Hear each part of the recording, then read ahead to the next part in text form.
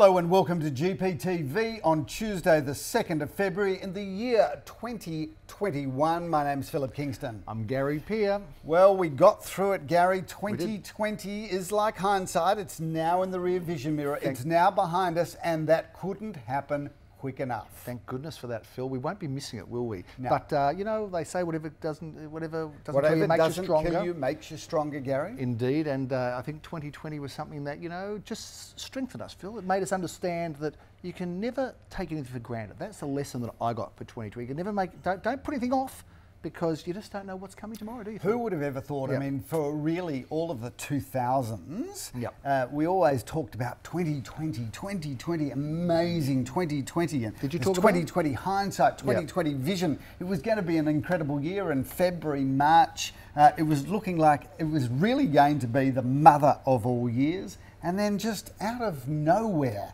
that crazy little virus, that is microscopic and yet caused so much carnage and havoc, chaos. Let alone, of course, the deaths that it caused. Yes, very sad. Although, here's an interesting stat for you, Gary.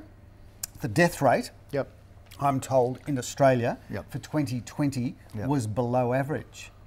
Oh, okay. So if you think about that, that's kind of extraordinary, because Okay. there is a normal death rate in every country, and normally there is a certain number of deaths that we know are going to happen, and yet many of those deaths that would have occurred via the flu, via car accidents, all of these things that we just kind of just take for granted in life didn't occur. Because people weren't going out, so people didn't get the flu. So maybe we're better off with COVID. Is that what you're trying to say? Is that your message here, Phil, in some twisted way? I don't think that's the message, Gary, but it's just always interesting. Everybody in life has always sees things through a different prism. Yes. But yes, great to have 2020 behind us, even though 2021 will be an interesting year, which is a Confucian curse.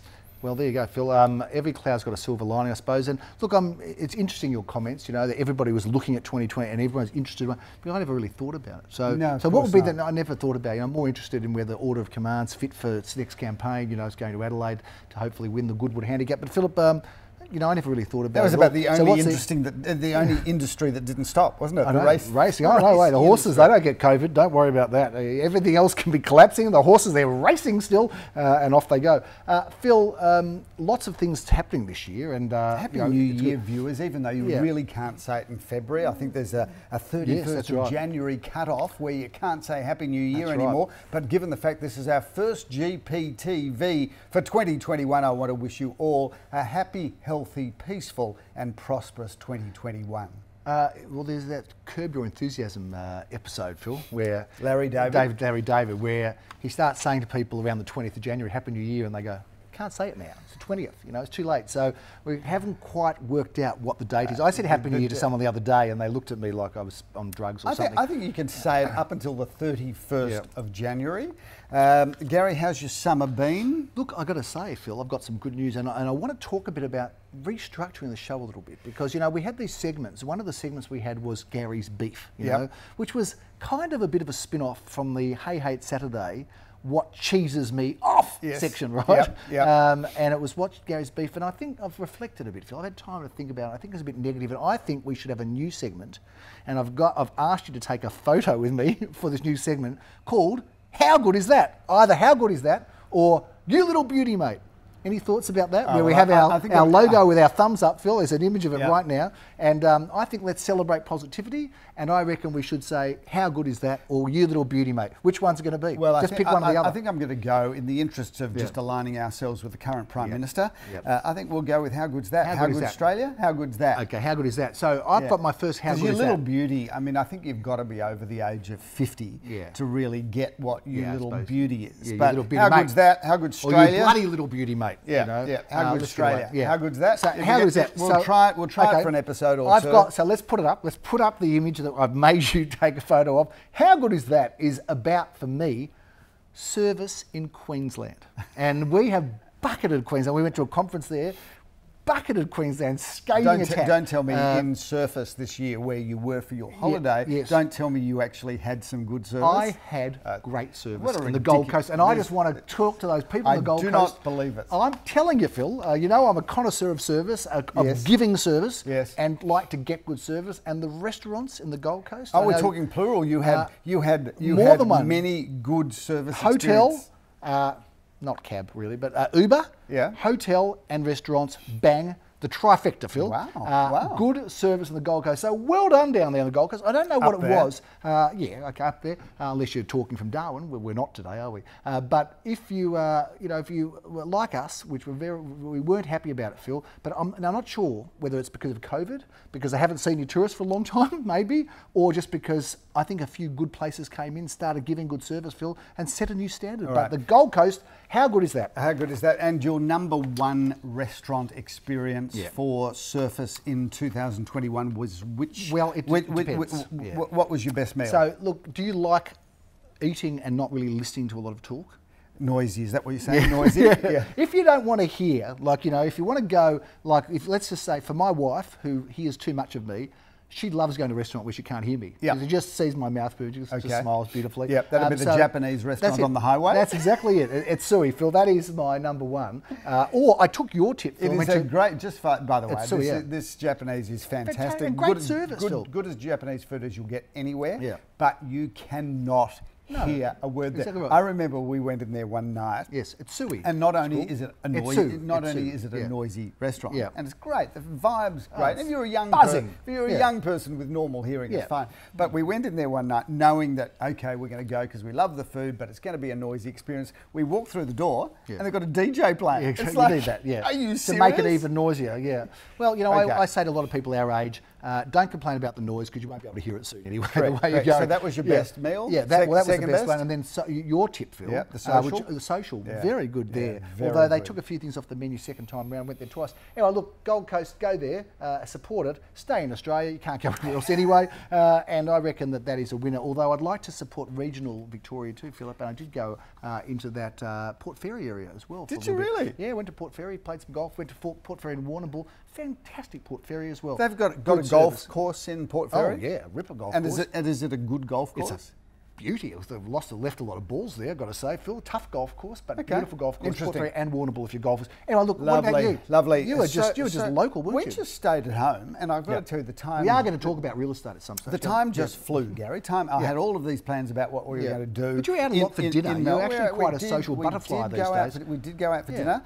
In fact, last night, viewers, if you haven't, and I did bump into some friends and clients there, we went to see the Triennial at the National Gallery of Victoria. Is that a movie or miniseries? And if you haven't been, so the NGV, I haven't been to the NGV for quite some time, and I walked back through the doors and I thought, I haven't been here for a long time. I forgot how incredible the NGV is. Well, if you like the NGV or you haven't been there for a few years, go, because what they've done with this Triennial is unbelievable. It is just the best experience. So I urge you. And tell us a bit about the Triennial. Let's presume that I'm ignorant and know nothing about. So I'm not going to presume that you're ignorant and know nothing about it. I'm just going to go with that fact. Okay. But bottom line is, it's a modern overlay on the existing exhibition, and it is incredible. You should go to it. And then after that, we went to Saki for dinner. Haven't been to the. Oh yeah, down on the water there. Went to Saki in Sydney, but I haven't been to Saki. Do you love it? Fantastic food. Yeah, we had a fantastic meal, and there were tennis players walking past us, really? And the whole South Bank area was alive. COVID and tennis we players? Overlooked. Not that we went there because we're just too old, but we looked over the Yarra and saw Arbury afloat. Yeah, it looks like a buzzing just place. Unbelievable. I love Melbourne. Yeah, There's no point going away. Just stay in your city. Stay at home. Best holiday. We had a great holiday. Sounds like we're very positive, Phil. We've had a lot of time to regenerate. Yes. Get our energy back. And get ready for a very big year in real estate. Well, I think we should talk a bit about real estate. Well, we actually sold a house, Philip, that I want to talk a little bit about. Not so much about the house necessarily, but the vendor of the house, Philip. That's the house in the number 14 Parklands Crescent that sold at $1,705,000. Now, interesting story, Philip, because it actually sold for a little bit less. Yes. The sale fell through. and lo and behold, we've gone and sold it for more afterwards, which is interesting. Interesting phenomenon that, viewers. Clearly the market is rising, and we'll get into that in a Feels moment. strong. But we've had a couple of sales that didn't go, that were sold subject to finance. Yep. The people didn't get their finance. We've had a couple of sales now where they've resold for higher figures. It's interesting, isn't it? So really interesting what's going on in the market, viewers. Just to give you a quick heads up, December was the biggest month in the history of the company. High five. Although I say to people, we had our biggest November and our biggest December in the history of the company in the worst year in the history of the company. Yeah. So let's keep it in context. I'd like to say that 1 month covered all those bad months. Yeah, no, it didn't. You'd like to say it. I'd like to say it, and you could say it, but it wouldn't be true. No. But viewers, here's an interesting thing.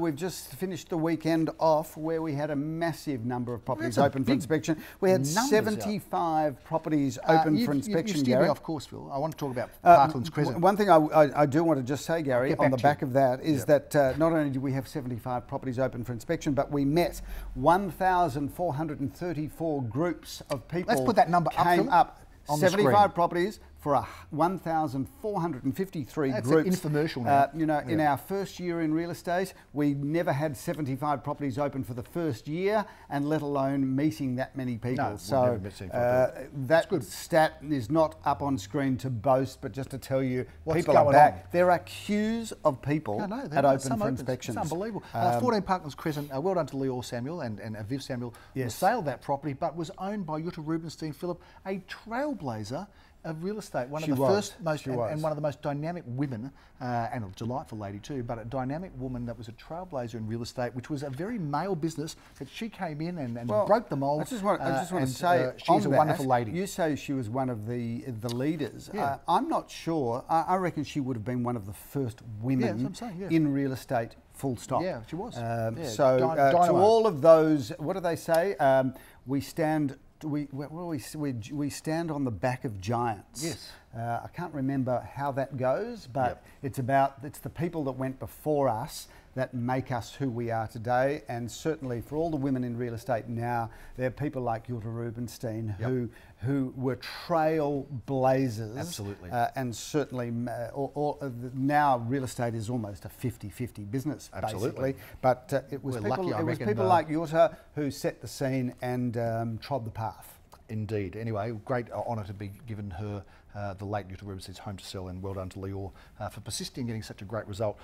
Phil, Dandenong Road, Armidale, we've sold another one of these, which just keep moving along. Wonderful development. Julian Millman, well done to him. He's also an amazing January. He and his team at the new projects division of Gary Pier and Associates have really made January a better month than January normally is, because January for us is a shocker. Yeah, shocker month, isn't it, usually? Yeah. 95 Westbury Street, Phillip, he sold the 12th of 14 in that project as well. Yes, Phil. he has, Gary. So only two left there.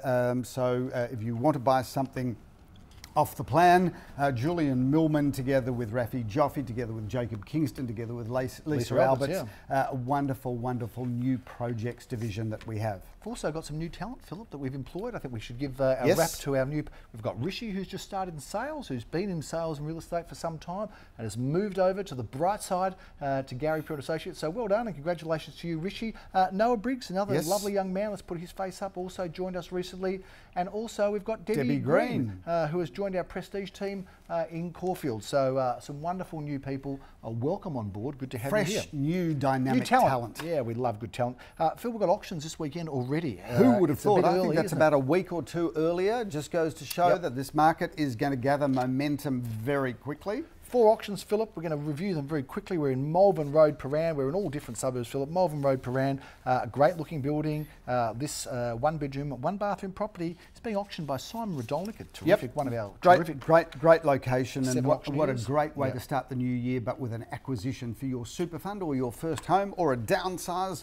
Whichever way you want to use it. No better place to be in summer than on the Riviera, Phillip, in Mentone. Riviera Street, Mentone, that is this wonderful 2-bedroom apartment that Graham Callan is auctioning. Actually, I beg your pardon, it's a 2-bedroom villa, Phil. Good looking property, love real estate like that, and it has been popular. On Sunday, Phillip, we're going to be in Marlborough country, and that is Unit 5 at 2 to 4 Marlborough Street in Caulfield North. A wonderful 3-bedroom, 1 bathroom, 1 car space apartment around the corner from our office, Phil, with living room. We know that development cafes, well, and it's a great development and a really good way to get into the centre of North Caulfield at really what we consider to be an affordable price range. Indeed, Phil, Lior Samuel is going to be auctioning at 11:30 a.m. a Sunday morning.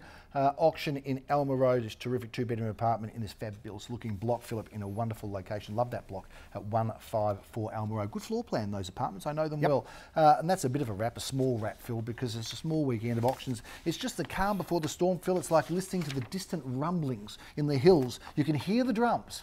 Fernando. We both say that at the same time. You can hear the drums, Fernando. It is starting to happen. 2021. Get ready. Big year, great listings, strong market. Very excited. You? Well, Gary, just a quick overview of the market for our clients and all of the viewers of GPTV. Obviously, 2020 was a massive, shocking, ugly. It was an ugly terrible year. Awful. But if I can just reflect, finished well. January, February, March of 2020 looked like the real estate market was going to go on a bit of a tear. Through the roof. The market jumped in that very short period, and then the market tailed away. But I think in November, December, Gary, the loss in the market through 2020 recovered instantly. Unbelievable. So literally by the time we shut up shop for Christmas in December, the market had fully recovered any of the losses that had occurred during the year.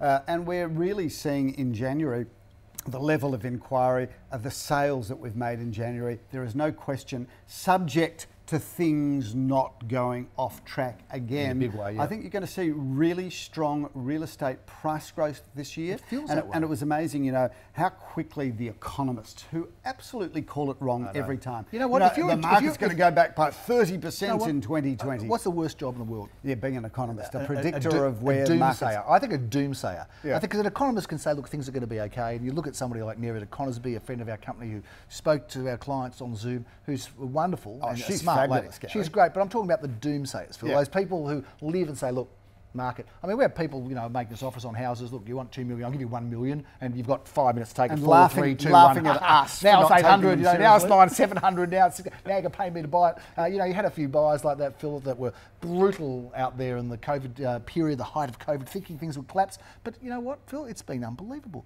It's been so strong, and it looks like the market's just going to continue rolling along with that sort of momentum. There is no question, viewers. You've got to remember one thing: when interest rates continue to drop or are at all-time historical lows, the appetite for real estate goes up. Now, that theory is as old as time, and yet many people forget it time and time again, particularly the doomsdayers, Gary. I think we're going to see a strong real estate market. I think we're going to see price growth this year.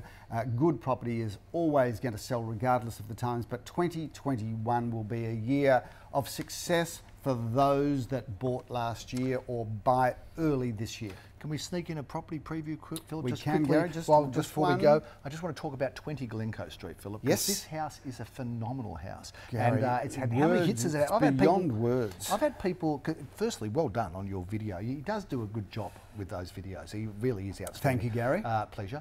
He does an outstanding job, and of course, this has been no exception. You've done a wonderful job in wrapping this house. But I've had people contacting me from Sydney, from interstate, saying, tell me about this house.